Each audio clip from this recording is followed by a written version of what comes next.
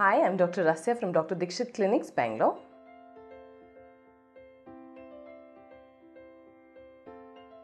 Our face is our window through which we communicate with the whole world. So obviously when we get any black spot on our face, it is of great concern. Mostly when we're talking about hyperpigmentation, that is what doctors call black spots on the face, it is due to a combination of sun exposure, heredity, if your parents had anything like this, stress, definitely use of different kind of chemicals on the face in the form of fairness cream or any kind of cream or hair color and things like this. Other thing could be using any kind of treatment on it. So suppose you were having acne and you started meddling with the acne, putting all sorts of creams on the acne, that could also cause pigmentation on the face. So with all these causes of pigmentation on the face, it is better that we diagnose what is the possible reason why you're getting this pigmentation on the face.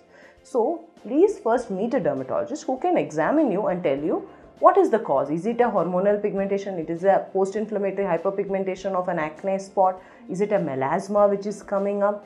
Is it like a lichen planus pigmentosus, which could be like an autoimmune condition? But the baseline is, first of all, avoid sun exposure.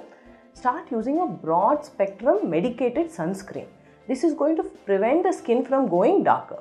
Avoid using any over-the-counter fairness creams. These can contain steroids, it can contain hydroquinone, which make your problem much worse.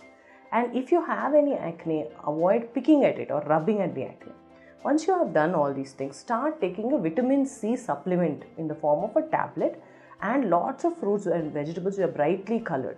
These will have antioxidants which remove the pigmentation in the skin. After 1 month of doing good sunscreen and good antioxidants like fruits and vegetables, if you don't see an improvement, then you have to meet a doctor.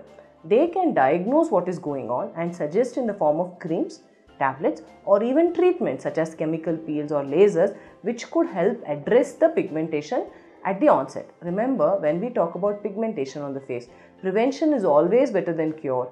Early treatment is always better than late treatment.